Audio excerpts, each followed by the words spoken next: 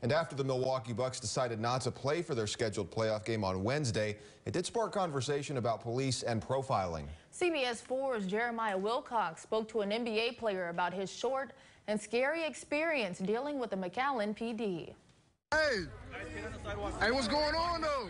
It was an incident that happened last year for NBA player Marquise Moore. We were in McAllen playing the Vipers. After the game, he went out to enjoy the nightlife. It was like 2 a.m. and we had just got out probably like 5 minutes after.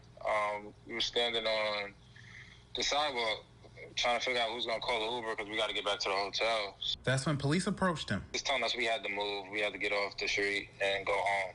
So I said, okay, like we'll be leaving. Like surely we're waiting on an Uber right now. So he said, all right, just make it quick. 5 minutes later, Moore says the same officer came back. I could tell he was agitated. He was arrested after not moving. I was the only one to be cuffed. And escorted to the back of the officer's car. What did he do though? What's going on? Turned me around, put my hands behind my back, and cuffed me, and then kind of like dragged me through the middle of the street. He was released and never charged with a crime.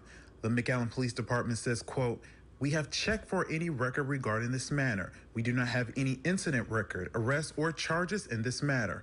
There's no pending investigation or pending charges in this matter. In every circumstance, we attempt through our actions to render situations safe for everyone. We believe that we assist and that we help all persons to stay safe and free from harm," end quote. Officers shooting Jacob Blake 7 times and the Milwaukee Bucks striking for change is what prompted Moore to share his story on social media.